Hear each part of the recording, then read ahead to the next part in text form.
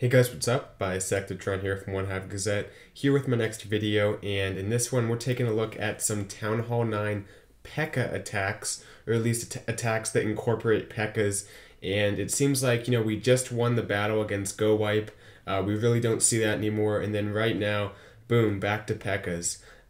So it is a 3-star strategy. It takes, quite a bit of skill, so it's nothing close to what GoWipe was. But it's interesting to see how the P.E.K.K.A's kind of rebounded, at least at Town Hall 9, because it was gone for so long from the meta of the game.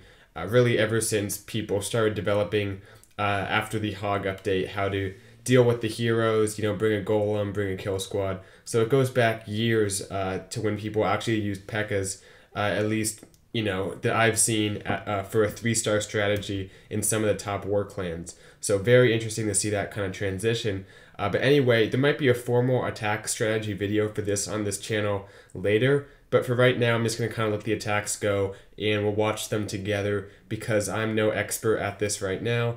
But I'm still learning because I always enjoy seeing what Town Hall 9s are using, even though I'm a Town Hall 10. So let's get these attacks started. We have 3 of them to look at today. And as far as who created this attack, I can't say for certain that it was Anthony. All I can say is that he was kind of the first person I saw using it within OneHive, within OneHive Genesis in our clan family. So, maybe he got it from someone else. Maybe he came up with it on his own. I don't think I've asked him, but as far as I'm concerned, he's kind of the person who brought it to Genesis either way. So props to him for doing that. Taking a look at this attack though, Iceman dropping down a few baby dragons, then the P.E.K.K.As and the healers on them.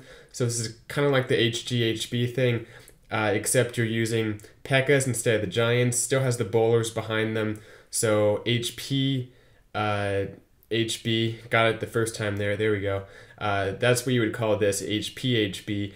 Works very nicely, has the rage to keep everything moving even quicker, up the damage. The healers get the rage benefit as well, and the P.E.K.K.As are pretty good about staying inside the base for the most part. The baby dragons definitely help by creating the funnel, and you can see they're about to get through to that next compartment. This guy, it looks like, doubled up on baby dragons in his CC, if I saw that correctly. Yeah, I think he did actually. So kind of interesting there, but doesn't matter a whole lot. The point is that the P.E.K.K.As are pretty much at full health, has a few troops going to the outside, the queen is going along the outside, but still has 10 hogs and a heal spell that he hasn't even deployed yet. Honestly, he might have even been able to 3-star this base without the 10 hogs and the heal, but with them, it's going to be that much easier. Just kind of flanks some of these defenses, crushes this base. And by the way, I forgot to mention, these are the attacks from the WHF2 war. It's an arranged war that we're currently in.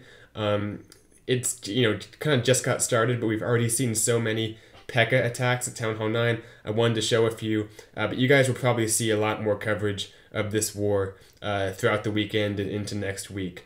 So I just wanted to get these out there ahead of time. But anyway, that's it. 3-star awesome attack to Iceman. Let's keep moving. We have Anthony, who, like I said, is a potential father of this attack in a way. And he's bringing a very interesting variation that actually has a small Laloon part to it. Has that 1 Lava Hound and the 7 balloons. You'll see what they do in just a moment. But starts off with a baby dragon, which is always a great way to create the funnel. And I like how people are kind of just, doing a cheap funnel when they can by dropping down just 1 wizard to break the funnel, then letting the P.E.K.K.As kind of walk their way to create their own funnel in kind of a way, if that makes sense. And right here, the funnel's broken, so from there, they'll go right to the wall. Don't need wall breakers because those P.E.K.K.As, pretty much 2 swings from each of them, and they are through that wall, on in there, getting the queen, and getting some of these defenses. And one thing, I've mentioned this before, I think, but I just kind of want to reiterate how important it is. The difference between P.E.K.K.As and Giants, because they both have the same kind of front line role in this attack, where they're out, they're getting healed by the healers, and they're doing the tanking for the most part.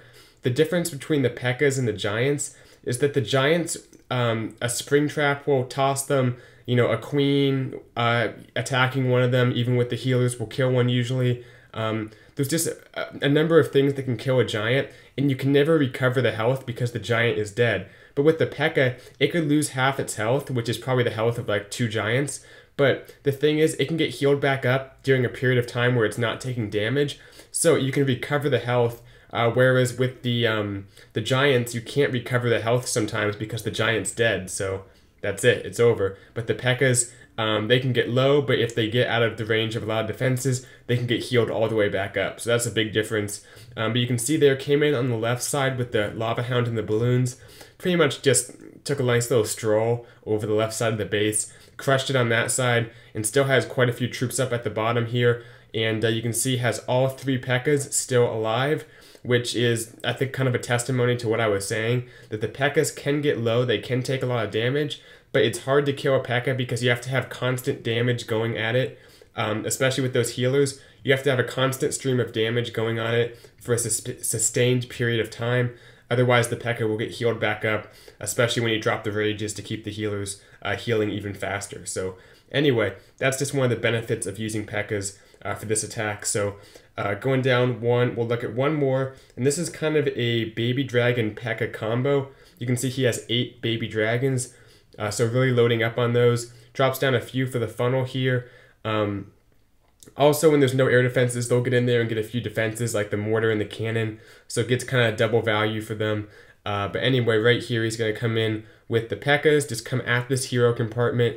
They do get a little bit clumped up here, so he loses some of the bonus damage, but right there they're split up again, and he gets the ×2 damage back. There go the P.E.K.K.As though, pretty easy funnel on the other side of the base there. They'll take out that king in just a few swings. I like the poison on the queen and like that one wizard from the CC to slow it down, keep those P.E.K.K.As alive a little longer. That one baby dragon is coming down from the CC as well as a few Valks, but they'll all get taken out by his kill squad. Bowlers making their way in nice and early. They'll get funneled into the base. That first rage, good placement there, and has that jump to let everything keep moving. There's nothing really of importance on the left, just that wizard tower, which isn't a big deal. So good decision to drop the jump to make sure his troops go to the important part of the base there, especially with all the gaps in this base. Sometimes you can't predict where they'll go. So that was a good use of the jump. But kind of sprinkling in these baby dragons around the outside of the base there, just taking out a few buildings at a time. Is that the queen and a few bowlers that are peeling off to the left, but that's fine. The main force is still going up the center, has the P.E.K.K.As, has the healers on them, and even the Teslas can't do much to that P.E.K.K.A because it has those raged healers on it. So they're going to keep moving through the base here.